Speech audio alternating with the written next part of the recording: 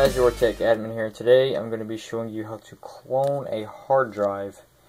Now I've shown how to clone a hard drive in the past on this channel, but I didn't really go into much detail about the whole process. I just kind of showed the drive being cloned. So this time I'm going to do a bit more of a thorough video. Now there are tons of ways to clone hard drives. One of the most popular being to use Norton Ghost. I'm not very familiar with Norton Ghost, but I am going to show you how to do it for free with a Linux-based utility called Clonezilla, and ignore my terrible handwriting.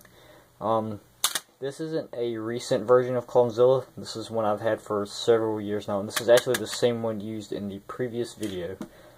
I haven't even looked at the newer versions and don't even know what the difference is, and don't care because I've used this several times and it's always worked and I've never had trouble with it, so why upgrade it if I don't need to? There you go. We're going to be cloning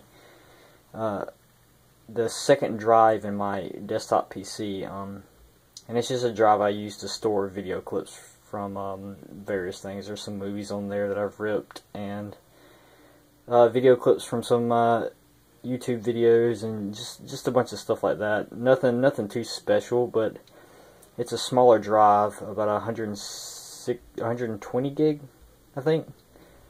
And I've recently come across a larger drive of comparable performance, so you know, why not upgrade? The PC we're going to be using to clone the drives is this little Inspiron 530S here.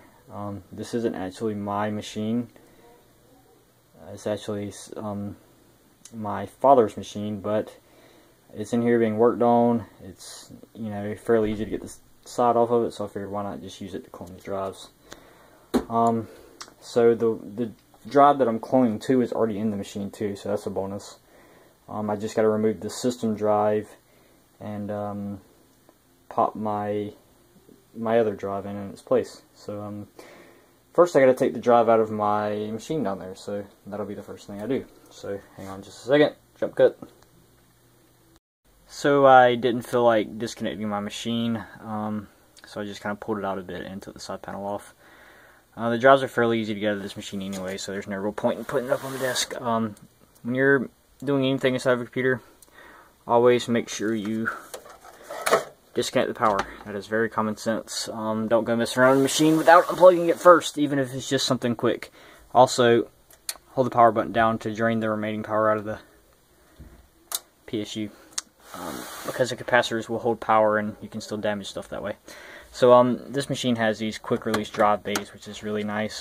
This is the drive here. All I gotta do is pull the data, pull the power, that, stuff those out of the way, grab the sides, and just kind of pull it out just like that. And then it just kind of clips on. You kind of pull these up, and it's hard to do with one hand, and it falls right out like that. So there's the drive. It is a dust-covered Samsung drive. How big is it? Was I right? Was it 120 gig? No, it's actually an 80 gig drive, so it's even smaller than I thought. So I don't even know what I have here. Okay, so we're going from an 80 gig drive to a 120 gig drive. Both of them are 7200 RPM, so they should be comparable quality, or performance at least. Ugh, very dusty. So we're going to go ahead and pop this one into this little Dell. I'm going to lay it over to do this. Also, disconnect power, drain power. You see how it lights up a bit? Because there's residual power. These little thumb screws, I hate these things, but I guess I'm just spoiled to my latch release desktop case, because that's how all cases used to be with the screws. That just slides off like that. And I haven't got around to cleaning the inside of this machine yet, as you can tell. But these, I guess this machine isn't really newer at this point, but this machine is a lot easier to work in than the older compact Dells that had that clamshell design. Those were a pain in the neck to work with. Okay, so the top drive is the system drive, which is one we need to pull. Okay, so we're going to pull the power here, data, and we're not even going to bother pulling it out of the drive bay there. We're just going to slap the clone hard drive on top and try to do this with, I don't know how I can put this in with one hand. It's going to be a bit hard, but I'm going to attempt it. No, I'm not going to do it. Jump cut. It's a good thing I had a jump cut there anyway because I needed to turn the flash back off. It's really annoying when there's decent lighting and the flash is on. I only had it on because I was working down there in the shadow. But I got the drive hooked up now. I'm not going to put the cover back on because this should be a pretty cut and dry, in and out kind of thing. Remember, when you're working with the case open, always be very mindful of where your hands are and what you're touching. You do not want to get shocked. So that is now powered. We'll get our drive, or not our driver, CD here. And ignore the state of this keyboard. This is not my keyboard, and it is disgusting, but it is perfect for testing or small jobs like this. So, actually, first I'm going to power it on. Get this keyboard out.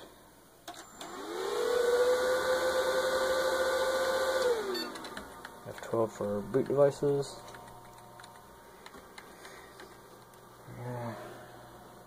Boot menu.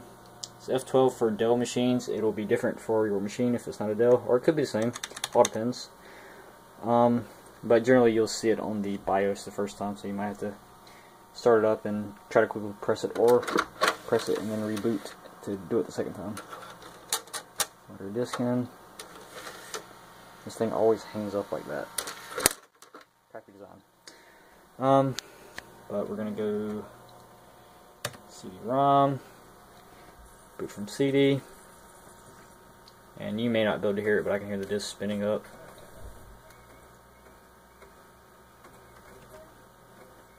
Takes it a while. There it goes. Oop. And here we are, Clonezilla. We're gonna go with the default settings here.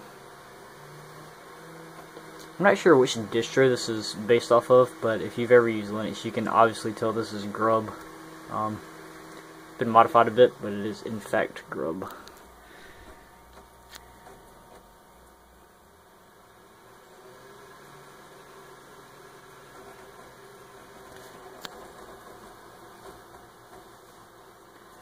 So we're going to be cloning from drive SATA drive 2, I think. Trying to verify this. So this top cable here is going to there, and this one is going to the drive below it. That is SATA slot 4. I don't know why it's in slot 4. It should be in slot 2. So we're cloning from SATA 4 to SATA 1, or SATA 0 probably. English. Key map's fine. Some beautiful stuff going on there. Start Clonezilla. Device, second option. Okay. Choose your own following wizard. I always use beginner mode, I believe. So we're going to do a local disk to local disk clone. Alright, and we're cloning from the 80 gig drive to the, so this is the source and this is the destination. Press enter. Make sure you want to continue. Yes, enter. Are you sure you want to continue? If you go on, the original data existing on the target device will be destroyed. Yes. And now it is, oh, you want to clone the bootloader. No, because there isn't one. Now we'll start the clone the data to the target machine. Are you sure you want to continue? Yes. And away it goes. And I shall pick up after it has finished. Alright, so this is just about done now. And for some reason Clonezilla has a habit of always saying failed when it gets done for me. It's always done that. I don't know why, but it actually doesn't affect it. So what I do here, it says press enter, but that doesn't work. You just power off. And that may just be a side effect of having an older version. It may be a bug or something, I don't know. It's always done that, and it's always cloned the drive perfectly anyway. But the next step now is, since we're cloning a smaller drive to a bigger drive, is to extend the partition to make use of that extra space. So in order to do that, the best way to do it is to use an Ubuntu Live CD or a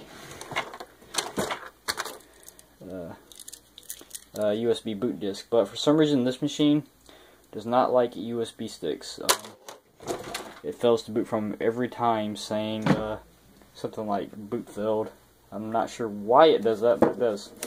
So because of that, I'm going to be busting out the trusty old Live CD. And this was actually the last Live CD I bought. After this I started using exclusively USB sticks to install Ubuntu. Probably not good for the disk to let it slide like that. But we shall boot from the disk, and trust me, I'm gonna cut that part out because it's gonna take forever. And we shall pop Clonezilla out, and go in there, and boot the CD. And I shall resume once it's done. Make sure it boots first though. It should be booting. Yep, there it goes.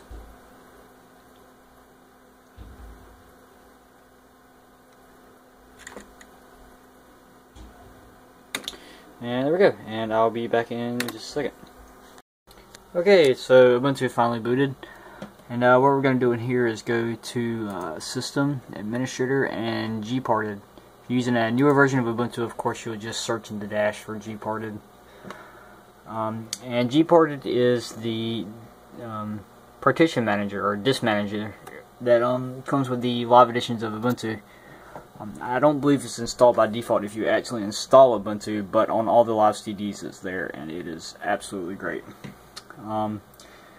So we're going to switch to drive B, which is our new drive, and as you can see we have all this unallocated space, and this is what was cloned over. So what we're going to do is click resize up here, and we're just going to grab this and drag it all the way over so that we have a 0 both before and after. And we're going to go resize, sit down there, and then all we have to do is go up here and click apply. Apply again. And it shouldn't take hardly any time at all. It's really quick usually. So we'll kind of see. Oh, well, there you go. That's how quick it is. So after that, we should be good to go. I'm actually going to look in disk utility here. And here's our drive. And let's see, it's 250 gig. Everything looks to be fine. It says it has a few bad sectors, but it's nothing I'm too worried about because, like I said, the drive's not really holding super sensitive information. It's just kind of a place to store a few files and share them over the network, of course. So let's actually open the drive now. It should be this one. And there you go. All my files are there. Now I realize I could have done this by simply just freaking formatting the drive and copying everything over, but you know, then I wouldn't have got to make a video about cloning hard drives for you guys. So yeah,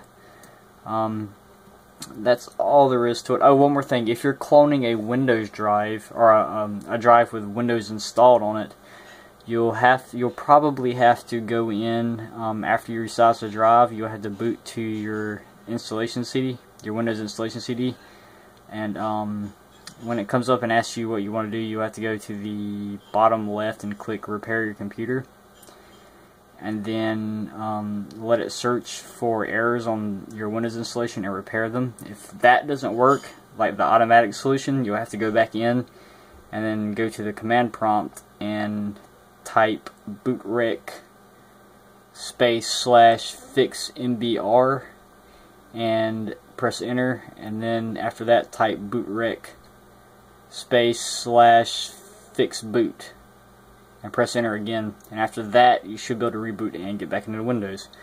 I don't usually clone Windows drives though, because it's just kind of an iffy thing. Sometimes it'll work flawlessly. Other times I've had it work flawlessly and then I get into Windows and Windows is not activated anymore and it refuses to activate. And then other times I've had it where I've done it, it wouldn't boot, so I'd go in and do boot repair, reboot, and it just would refuse to boot.